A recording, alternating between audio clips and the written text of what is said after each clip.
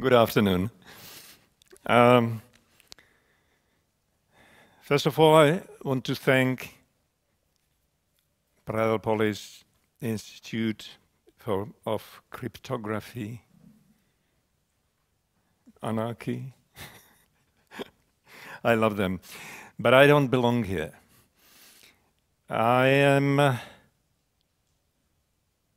too old to learn new things as much as I love them. I love to be curious, but some things are beyond my comprehension, like Bitcoin, for instance. I never had a crown spur to invest, so I'm not going to talk about that as well. My qualification to speak here is twofold. I am a dissident, and I learned through years that once you embrace that kind of career, it's forever. No government will ever be pleased with me, and I'm proud of being swerved and disliked by all the prime ministers since the fall of communism. It's a great pride. Second, I apologize for not being tidy. I made a promise to my wife. We will celebrate joint anniversary. She'll be 60 and I'll be 70 next March. And she wants to see me with a beard and a ponytail. So I started to grow a beard and a ponytail. I'll be rewarded for that. I will be allowed to jump with a parachute again. So, being 70 means that you remember a lot. I had a grateful life so far. And I remember a horse-carried postal wagons in streets of Prague. We loved it as kids. I remember steam locomotives. I remember the first men on orbit, Yuri Gagarin. I remember first men on the moon. I remember Vietnam War, assassination of John Fitzgerald Kennedy, his brother, Martin Luther King. I remember wars, jails, and all this in not even 70 years. That's how times are running fast these days. And what we believe as history is with us. And I am a living testimony to that. I brought something heavy. Anybody who would recognize it? This is one of the first. Yes?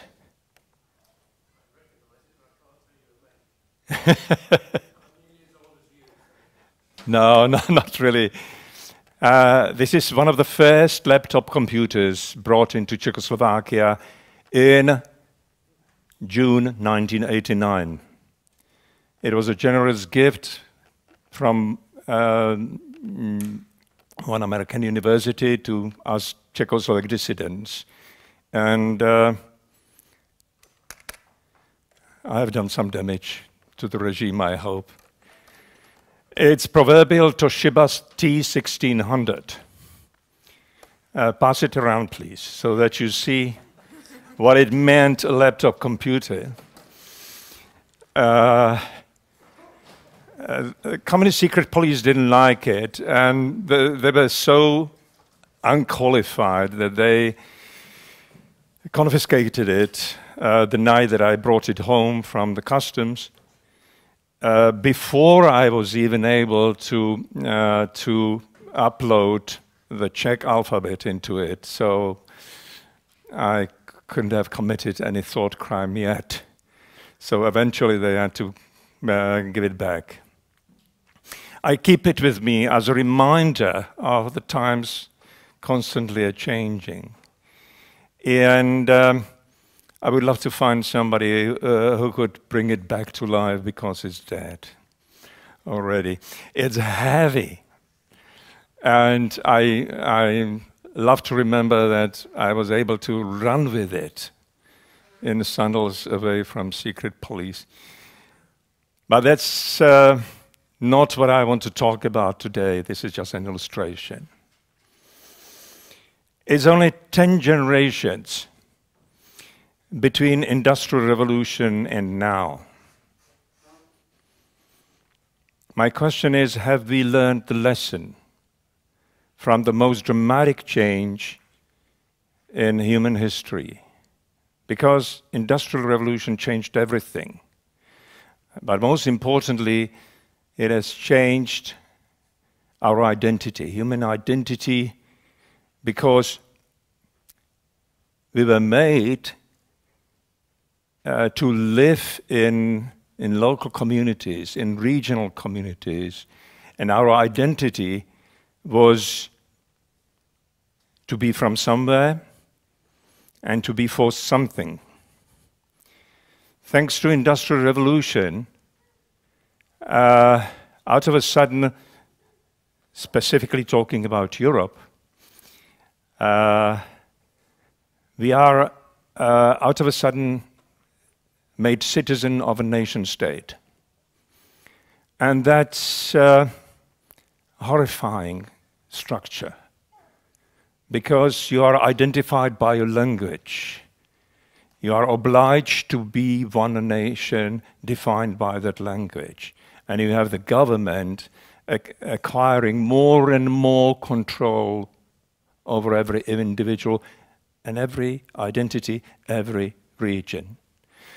From that time on, our identity is to be against somebody, against anybody who is not with us. That's a historical breakthrough. Welcome. 10 generations, as I said, mere 10 generations. And only now, I hope, we can see, thanks to technical innovations, a possibility to cut through the borders, the same way we've been able to cut barbed wire on the borders of communist bloc, and to create, maybe not regions, but collectives or social groups of like-minded people. Be it, no, I love it. Be it around cryptonarchy or Bitcoin, I don't care. People who do not need their governments to tell them who they are. That was always my dream. I'm so old-fashioned that I have to read it. Yeah. But the geniuses of Industrial Revolution, mechanics and engineers, had great dreams about how technical innovation will change human life, will bring more education to more people, will bring more people into the cities, and with it better health care. Life was supposed to be great. And to a certain extent, it definitely happened.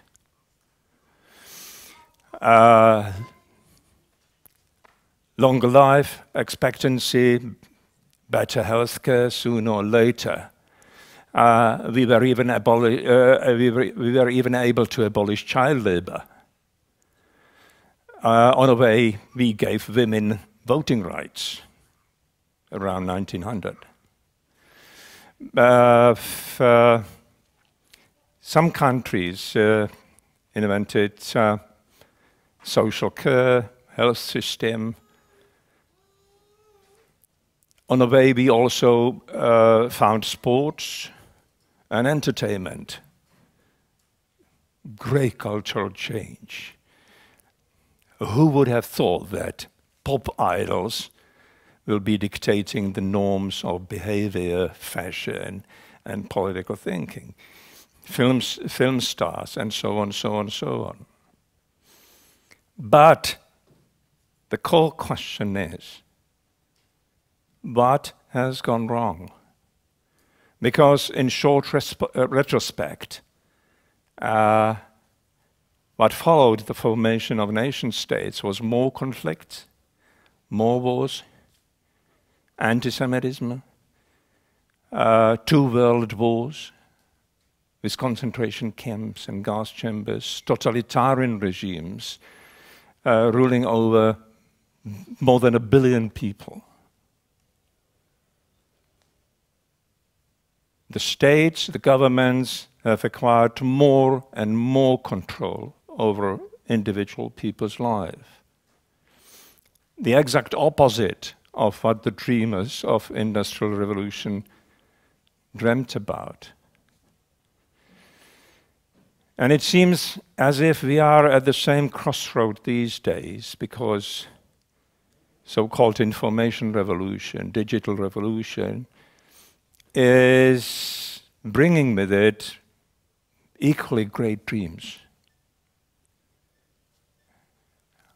Are we up to fulfilling them, or will we allow the governments, nation-state governments, to dictate who is able to control and how much control we are willing to give our governments over our lives, our economies, our well-being?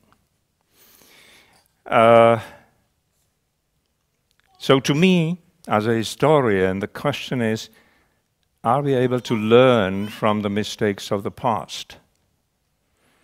My answer to that is, I don't know. I'm looking around for hopeful signs like your gatherings and ideas. And I'm worried about the willingness with which the societies are freely giving out their freedoms, allowing the facial recognition being used in the cities, and so on, so on, so on.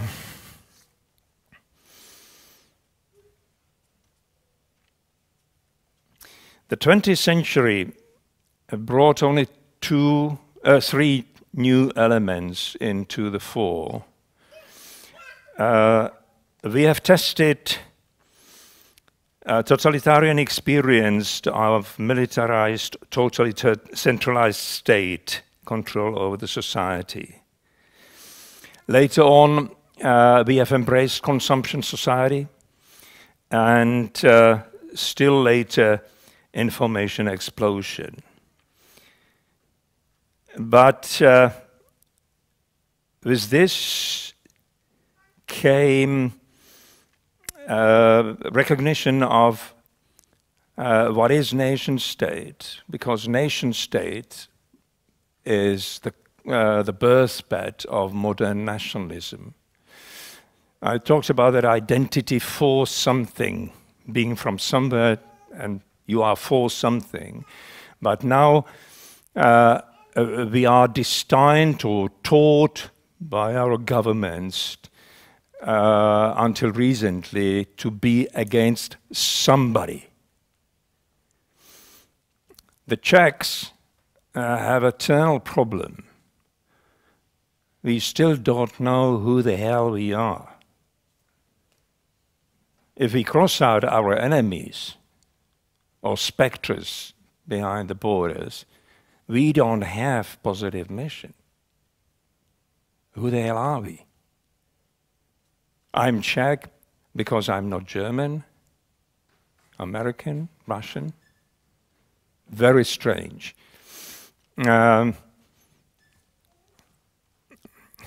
For a book I am preparing, I made dozens of interviews, and I asked the people, who are we? Why is it good to be Czech? And the most frequent answer I got, well, because we are not Germans. Hey, I'm a pigeon because I'm not a fox. Something strange here. So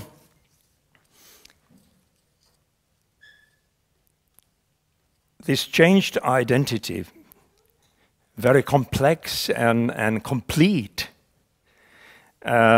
is with us, and we tend to believe that it is unsolvable, that it is with us since eternity. Not true. This is today's forms of nationalism are 19th century invention, and they are products of so-called politics of cultural.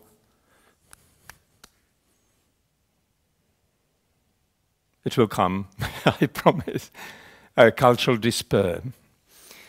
A wonderful book about 19th century Germanic thought by Fritz Stern, my colleague from New York University. One of the best books explaining the modern history of Europe.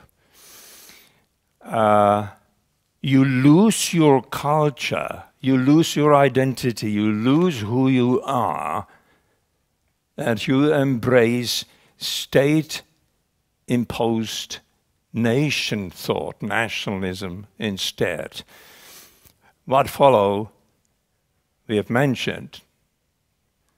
If 2 world wars is not enough or are not enough to learn the lesson, then what is? And still you have idiots in all our societies who want to exclude people of color, people of different thought, people this, that. The Czech form of idiots screams Czechland studio Czechs. Genetic research proves that 95% of Czechs are not Czechs. But who cares? The biggest Czech nationalist on our political scene is half Japanese. And so on, so on, so on.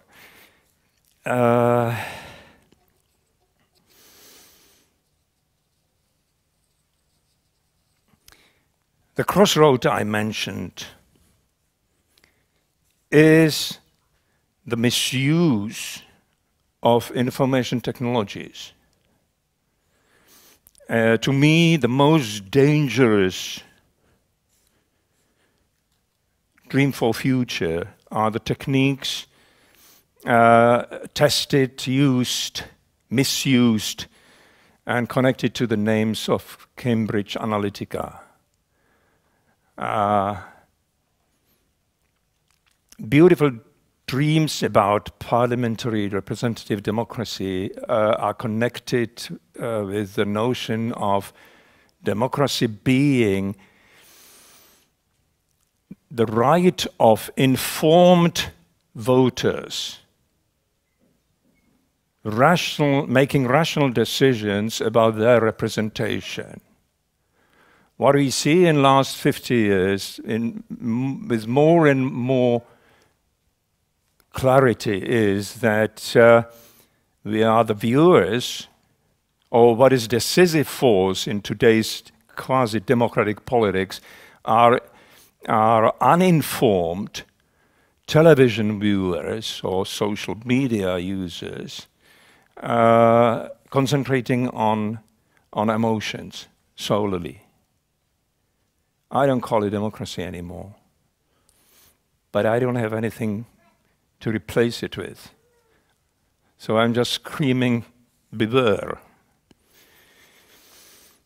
Atomization of our more and more polarized society, mentioned by the speaker before me. Ironically, it is all held by new technologies, starting with television, then new media, and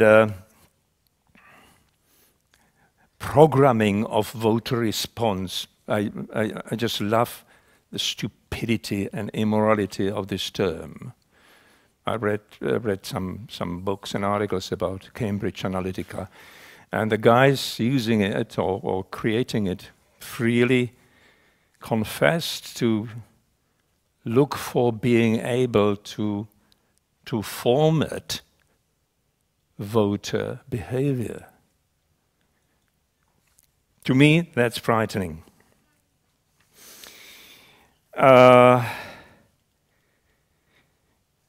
For me,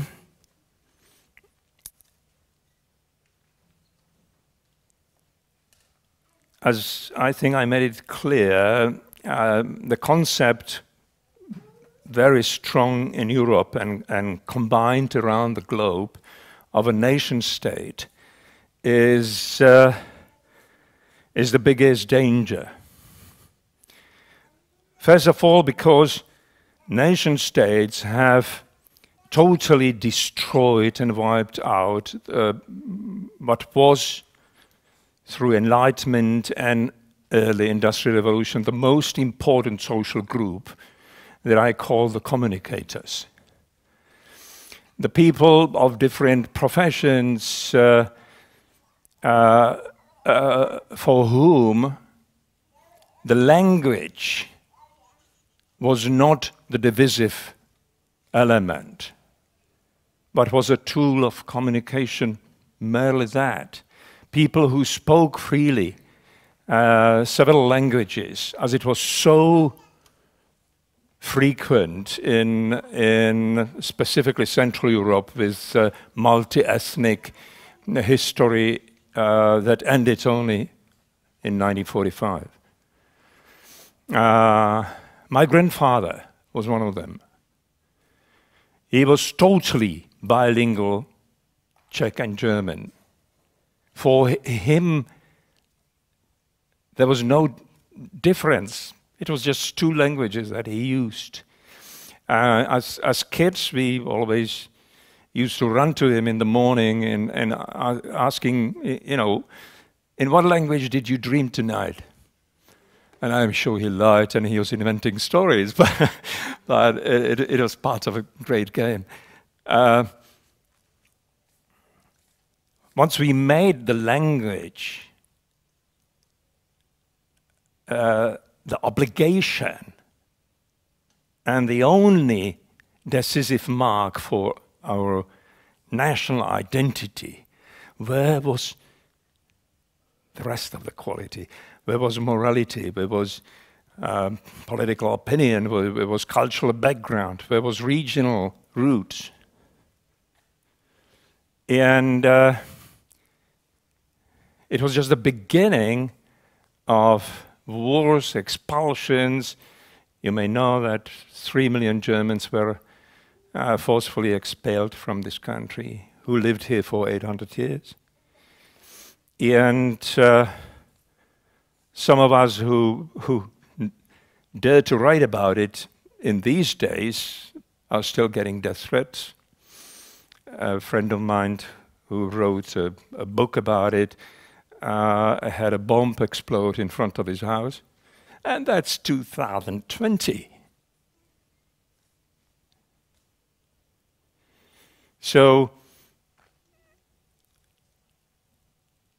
information revolution, information breakthrough and change is a time of new dreams. And my dream would be that, hey, out of a sudden we have a chance to break through the barriers. Maybe it's not about settling the like-minded people in one region to get back to this, I belong somewhere, because of new techniques, new technologies. we can contact and communicate with like-minded, open people around the world, literally. And to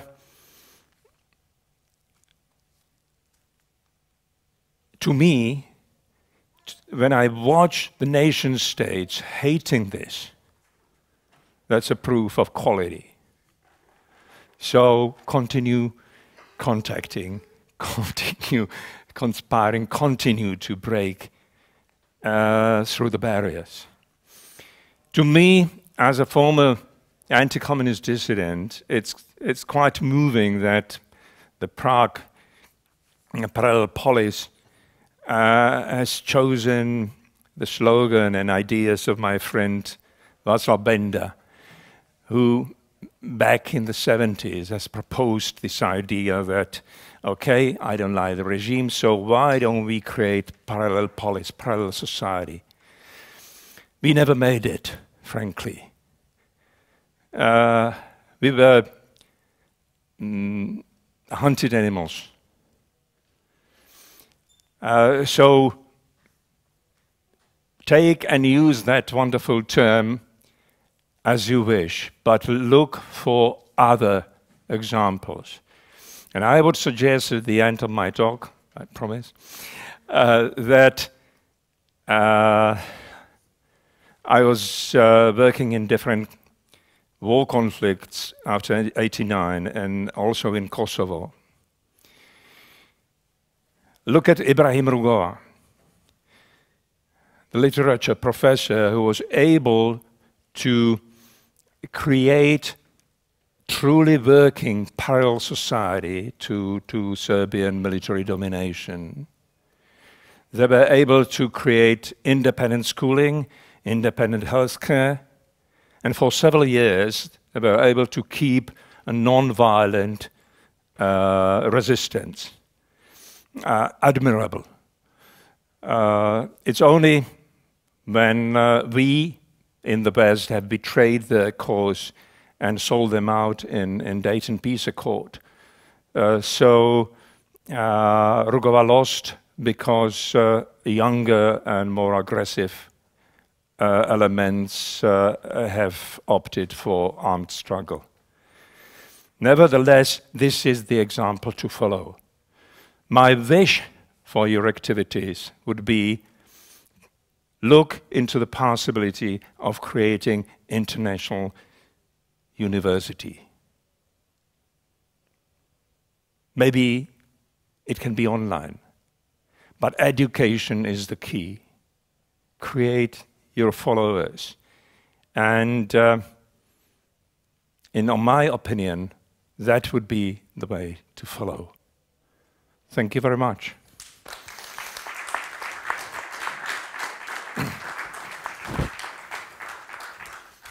Thank you very much for this inspirational talk. I would like to assure you, you definitely belong to Parallel Polis, and you are always welcome with your wife. We will get coffee for free for life. Do we have any question from audience? Thank you very much for your talk. I really enjoyed that. And you spoke a lot about identity, and there was a bird hanging around a lot. And my question is, how would you define the identity in a relationship to an individual, and also in a relationship to a community? Meaning, what is, according to you, an identity of the individual and identity of a community? How would you define that?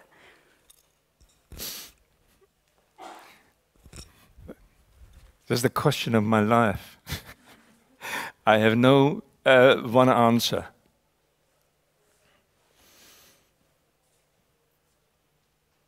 On individual level,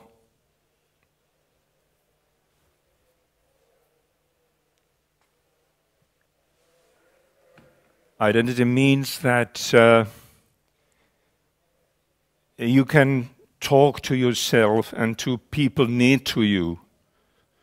Karl Jaspers wrote about it many decades ago. And if not being proud at least to feel that you haven't lost people around you because of your mistakes. Above that, if you are able to get a feeling of belonging to community, which for me is extremely difficult. But I would think that this is the way. It's not that you agree all the time, but it's about respecting disagreement and still being together. I was 26 when I was kicked out from my job because of being disloyal to the regime. And at that time I lived in a city of 11,000 inhabitants. Everybody knew everybody else. And people whom I took for friends until then were crossing to the other side of the street, so they wouldn't be seen talking to me or meeting with me. And in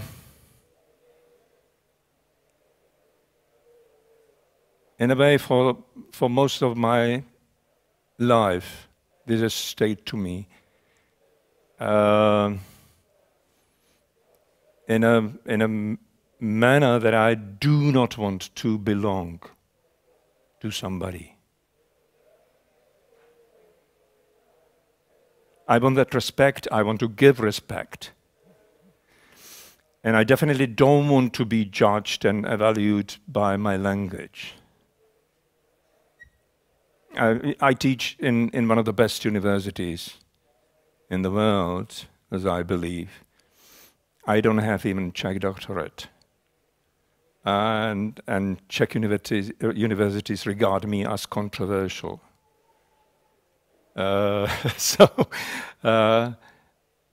Maybe it's just I don't like Czechs. I don't know. I loved being Czech, but you know, I hate lying about own history. I don't know if I answered anything. Okay. Yeah, we have another question.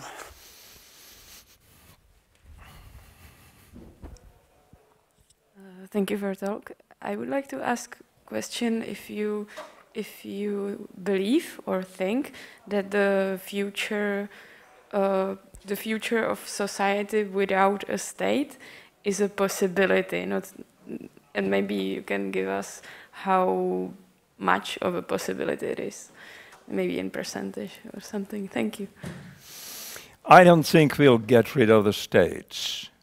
My hope would be that we will be able to create collectives large enough to live outside of state super control,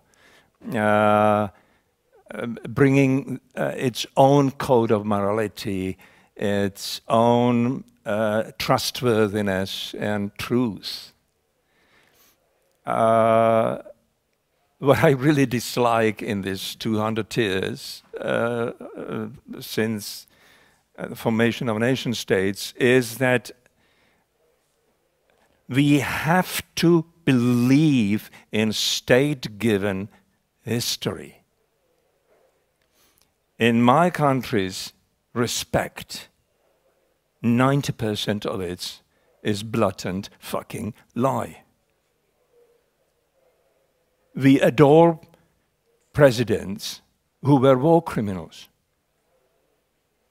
I have found documents proving that President Benesh, our post-war hero, he betrayed the country on numerous occasions and opened the gate for the communist coup d'etat. He was, in 1945, not only that he prevented his opponents from coming back from exile, but he even personally ordered jailing of their wives and kids. And I'm supposed to believe he was a Democrat? No way. So, you know, widening the space for independence is my dream.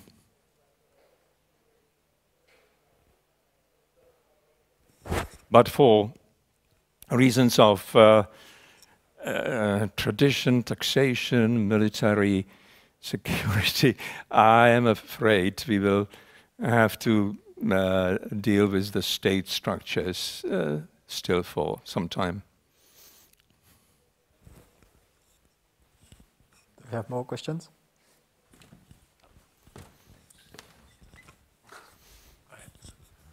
Thank you very much. I have two hands, so I could have two microphones in actual fact, but I only have one mouth, which is probably a good idea. There are three parts to this. One is a simple one. Do you have a floppy disk for your computer? I do. Good. That's worth a lot of money as well. And how many people in this audience have actually seen a floppy disk, which is a very interesting one. The serious question, the Cambridge Analytica, very scary. It is, as you say. I think it also is just one demonstration of many actions that are going on around the world. But they're actually actions which are perpetrated by individuals who know the power of IT, and they want to influence, but they're not states as such. They're individuals with their own agendas. So that, in fact, is something which goes against what is in your favour, which is saying that states should not control us all. That's the second part of it, sorry. And the last part is something that's right in front of us, which is the use of the mask and the belief of COVID and the instructions from state to wear masks, etc., and your opinions upon that as well, if I may. Thank you. First of all, as a historian, you don't have many safe bets, but one is sure and safe. There is no example which would show the state not being the first to misuse new technologies since Industrial Revolution. And the same goes for acquiring more and more control. The states are always advanced party to the use of new technology, with all dangers attached. And about COVID, you know, my friend has it and is in quite serious state. And it's not only because of him that I take it seriously, but at the same time, this is not new. We've had pandemics before. We are much better equipped. From moral standpoint, unfortunately, we don't have other structures than the state to tell us what to do. And as usually, the states, the governments are overdoing it, in my opinion. You know, 200 years ago to be the church. Now we have our governments with all their experts and ministries and science and statistics and whatever, modeling, computer modeling and whatever. Let them do their work. But the minute I'll have a sense that they are stepping on my freedom, and it's not about, you know, covering my mouth or whatever, but limiting information exchange or hiding information, I'll scream, because that's my basic freedom. I'm not satisfied. Yes, thank you very much. I mean, anything you say is very interesting. I happen to come from the UK, although I live in Prague and this is my home for 7 years. So I have a slightly different view on certain things, which is complementary in many ways. So I thank you, and there's nothing else I need to say at this moment in time. I'll hand it to somebody else. So thank you very much.